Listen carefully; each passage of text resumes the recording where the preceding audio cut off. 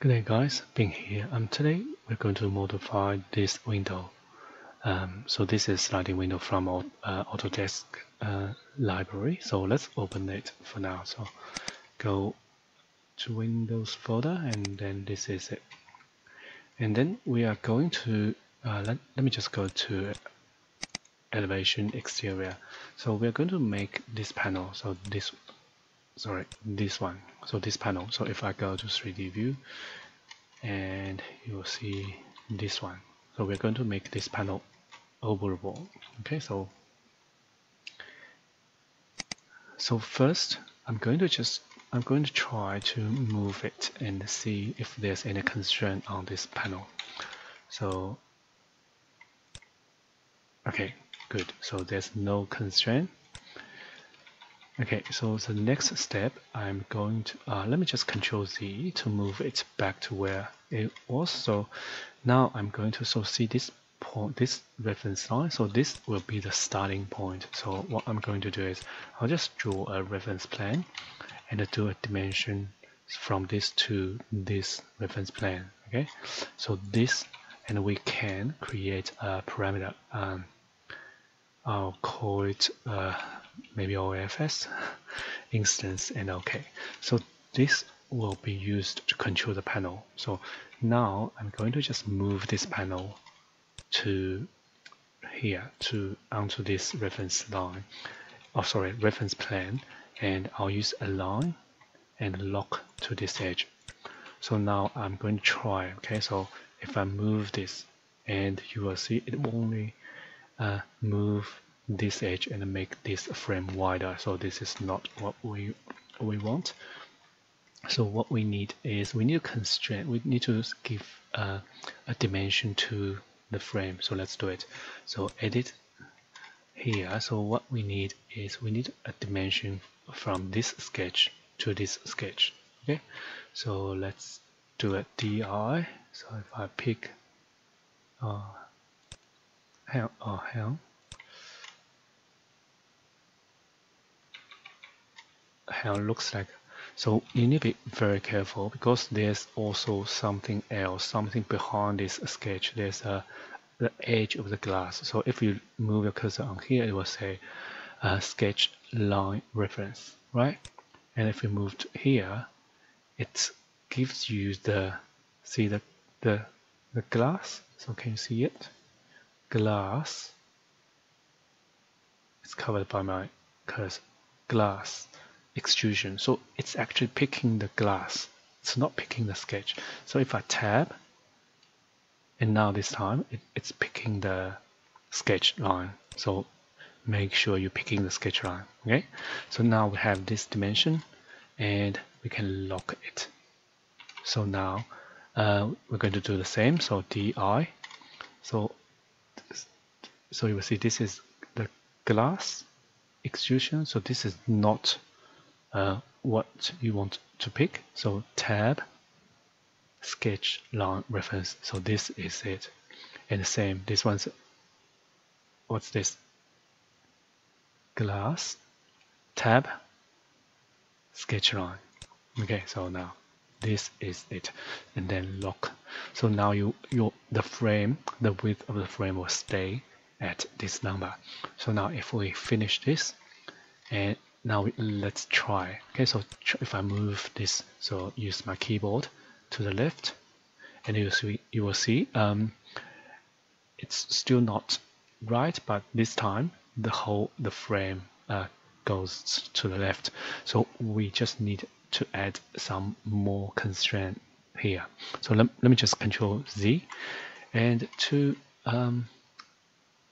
another constraint here. There's a lot of different way to do it. So you can use the panel width. So for example, you add another reference plane here and use the panel width. You can calculate this from the whole width, and also you can add another reference plane here, but use I think let me try to wireframe. Okay, so and I think you can use, so because when this panel is closed, so this maybe this edge will be here, right? So we can just use another reference plane here and do a dimension to here. So this dimension will be the same of this one.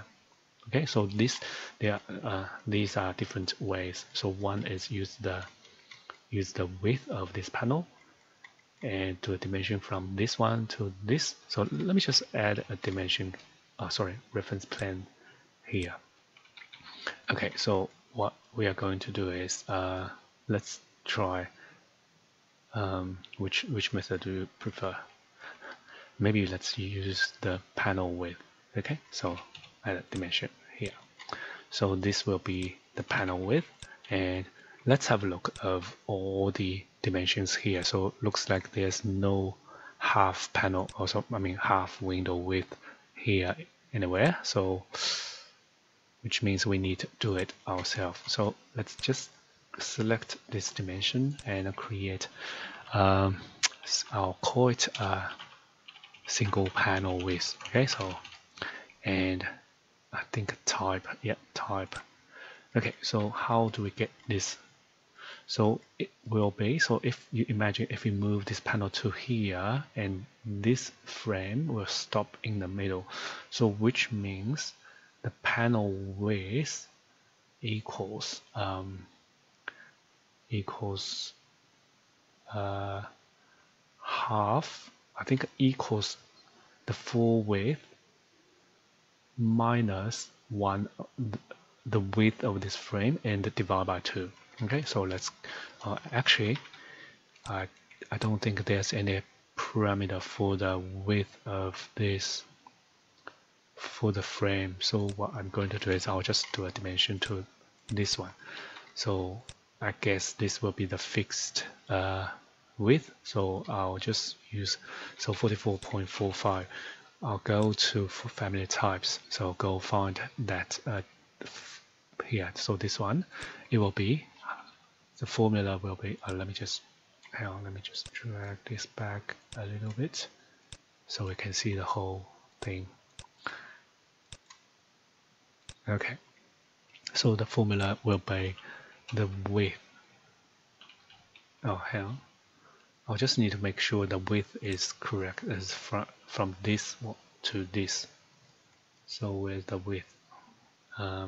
It's not here, maybe it's in the floor plan. Yeah, okay, so let's have a look. The width start from here. So actually we need to minus this thickness as well. Okay. Yeah. So width minus 2 times 90. So 2 times this, and it will be the clear width of the panels, and then we need minus another width of the frame. Okay, so let's do it. Go to family types. So go single panel width minus 19.05. We can just do this, minus 19.05 minus 44.45 minus that's it, in bracket divide by 2 and apply and OK. So now let's go to exterior, and you will see this is the panel width. Okay, so now we can AL align this to this and lock. So now if I change this offset, so if I go to offset and type in 0, apply. Hell, it looks like we instead of minus here we need to add. Sorry, my bad. Apply. Yeah, that's better. So now let's have a look in 3D view. So this is the, so maybe change the scale. So yeah, that's better. Maybe shade. Okay, so let's have a test. So offset. Where's my offset? Here. So 100. Yeah. 200. I think, oh, hang on, looks like, see this one? Because there's no constraints, so sometimes this extrusion, so this edge will just follow some edge here. So we just need to go to so easiest way, we can just edit extrusion to just check, oh, it's actually locked onto that edge. That's fine. We can just unlock this one, and then we can just align and tab, use this edge. Okay, so lock this and lock, and then that's it. So now we've aligned and locked, so it won't follow this panel. Okay, so let's have a test, another test. So it will be go back to 0. Yeah, good. 100. Okay, it's 400. Yeah, and actually, so let me show you. So if you use, so for example, 600, so it will break. It will break. The window will go into the wall. So what we can do is we can create another parameter to make sure so this offset won't be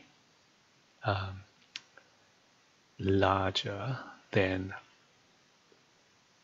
a certain distance. Okay, so now let's do it. So I'll just change this to 0 for now. So okay, and we're going to create a new parameter. So this one, OFS, maybe I'll just call it OFS2.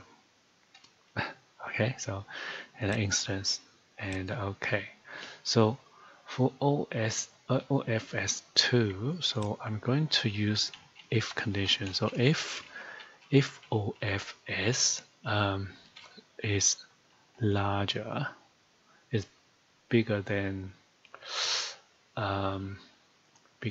so it will be the maximum offset will be from here to here, right? So this will be the half. It will be a single panel width minus one of the frame. So we can use this. So if OFS is larger than single panel width minus the frame width, which is 44.45 in this family. So and then we just it will equal the OFS2 equals OFS. So otherwise it will be single panel width minus 44.45. So which means if the offset is smaller than the panel width, it will go exactly what actually how we need to go to exterior and change this offset to offset 2. Okay, so what's happening here? Yeah, I think that's okay. So let's have a look in 3D view. So now if we go to family, oh sorry, I did it wrong again. So smaller, apply. Yeah, we're good. So now if I use 100, it will equal 100, 300, 300, and then the single panel width is this. And if I type in 500, it will stay. So this is okay. So just overlapping, that's fine. It will stay here. So this will be the maximum offset. Okay, so I think that this is it. So we used an existing Windows, and also depending on how you model Windows, this method might not work. So and also sometimes it's easier to model a family from scratch. So anyway, so if you have any question, please let me know. Let's just have another try. So from 0, 200, 300. Okay, that's it. Thank you for watching, and I'll see you next time. Thank you. Bye.